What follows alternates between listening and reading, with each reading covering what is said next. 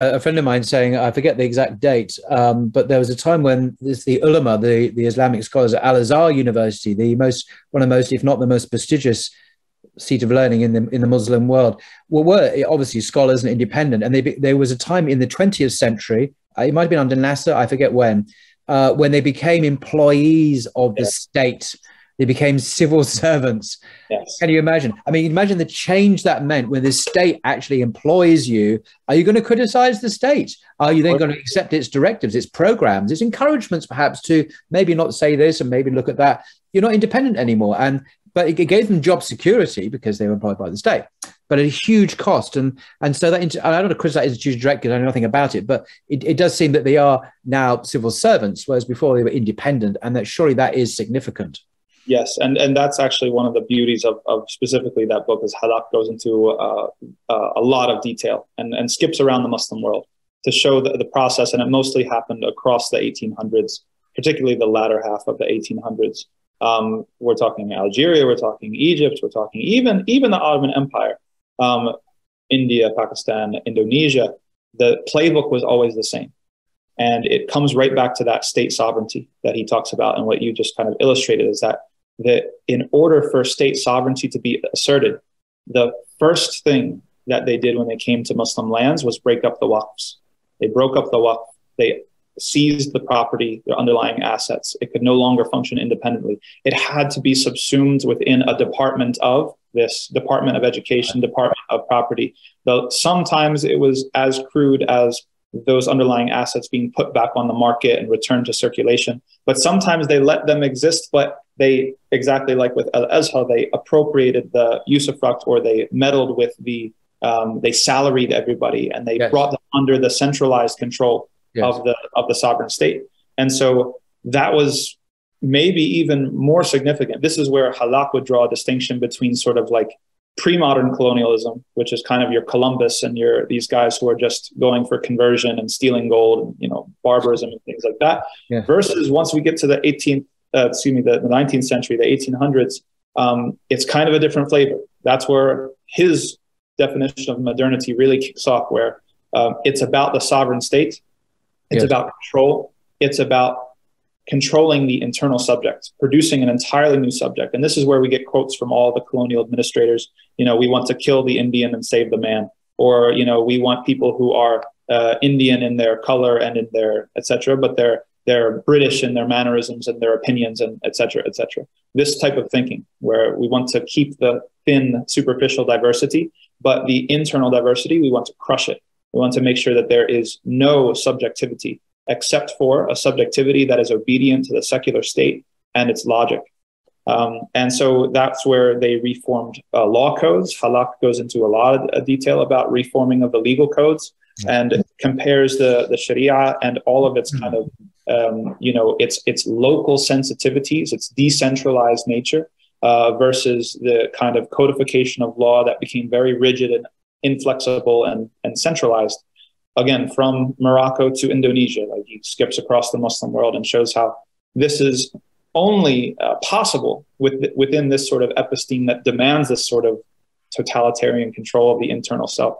This did not exist. This is unprecedented. That's Halak's claim. And I like that, unprecedented. And that's the point when he's very critical in the impossible state, by which he means the Islamic state in a conceived modern state is impossible because of those reasons. Simply to Islamicize the modern state is a contradiction in terms. The Islamic governments has always been very different. It's been more decentralized. There's been these independent agencies like the ulama and so on. It's not this absolute state, this unprecedented phenomenon we see today, which he says is very un-Islamic. You can't just Islamize it. You have to have a different paradigm. Although I'm not sure he talks about the alternative paradigm in that book. But and this is a central question for Muslims, of course, in terms of the caliphate, which I think is a really important subject, different area, of course, of discourse from us now. But he makes some very profound points. And for a Christian to make these points for a Muslim audience who are appreciating what he's saying is also unprecedented, I think. Yes, very much so. Yeah, and I mean, we see the illustrations of those points now, right? You look at all the examples that we have of a state-sponsored Islam. Yeah. Without naming names, everybody knows, the sort of when the state gets behind Islam, it's always with an agenda. It's impossible not to. And so they're in the process of curating that tradition to something that's amenable to their own interests. And then because it's the sovereignty of the state that's at stake, they're going to be very, very ready to declare anything and everything else as not Islam, as heresy, et cetera, et cetera. And so it's actually a very precarious thing. We can't have just an Islam that's simply sprinkled on top of the same forms and the same episteme that has produced the modern state. We really do need a paradigm shift, as it were.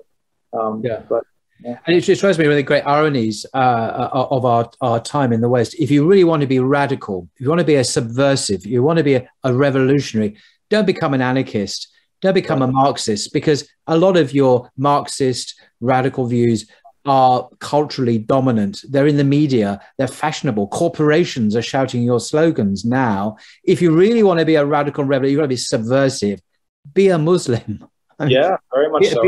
Be a traditionalist. I mean, there are traditional Catholics and others who occupy a similar kind of space in that kind of subversive area.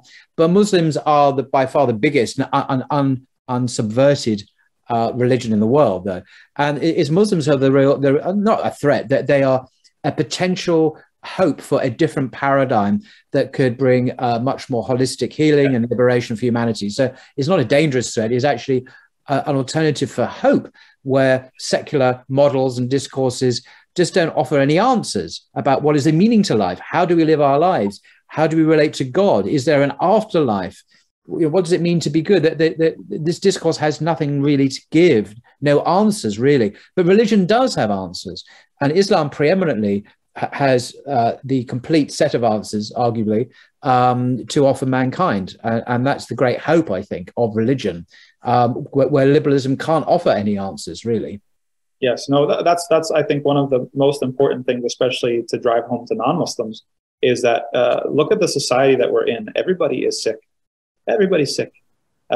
When it comes to there's the drug addiction and pornography and your media and everything, people are living miserable lives. And it's impressive the degree to which corporate mass media is able to convince people that they are living in the most free and happy time that has ever existed, the pinnacle of progress of Western civilization. We've got the best of the Greeks and the best of Christianity and the best of this and the best of that. And yet everybody's sick. We're killing the earth, that we're destroying the environment. Nobody's happy, right? And there's this kind of cognitive dissonance that people have yet to admit. But I think if they admit it, then they need to start looking for alternatives and for redemption. That's the word that I like to use, that Islam has the redemption of the West or any place inside of it. And that, again, last hope. It's the last hope, because the kind of whether it's the secular state or whether it's kind of the corporate interests or neoliberal capitalism, has successfully managed to co-opt every other sort of movement and resistance, as you said. And now you've got pride flags on warheads that get dropped on countries, right? That's just like a perfect metaphor for the trivialization of what people incorrectly assume is some sort of liberatory worldview or something like that. I saw a recent prior. I won't mention what it is, but there was a U.S. Army advert or military advert. I'm not to the army or not. It had a picture of a helmet, and it had a picture of 4 bullets strapped to the helmet. And this is an official U.S. military advert, by the way. And they were all gay pride things, like gay bullets, basically. And the idea is you can go and fight and kill the enemy with some gay bullets in the name of that. I mean, it's unthinkable that this has been done 5 minutes ago, and now this is now official propaganda. Yes. LGBT bullets that will kill the enemy. I mean, presumably Muslims or yes. Unbelievable. And if that doesn't make people stop and think, I don't know what will, because people need to realize the ways in which they're being used, and even their good sensibilities of justice or their sympathies are being used and co-opted. Right, all of these things are part of the same cultural force, the same global monoculture that's kind of being shoved down our throats. And the only thing left to resist it is Islam. So, and if we sacrifice, as you were saying, that the sad thing is that if we sacrifice that Islam in order to fit in and curate our tradition and for the sake of political alliances, we're going to lose the exact thing that stands to redeem the place that we live in and everybody in it. Amen to that. Amen to that. Well, I guess that's it. Well, thank you very much indeed, Imam Tom, for your prodigious reading and your time. And I'll itemize the books that you mentioned in the description below, as well as put a link to your mosque and your YouTube channel, which is definitely worth following. You're very, very active on YouTube, producing some very good quality content on a daily, almost hourly basis. Sometimes I feel it's a great output there. Well, thank you very much, Imam Tom, for your time. Thank you. Thank you so much, Paul. Pleasure. Take care. Until next time.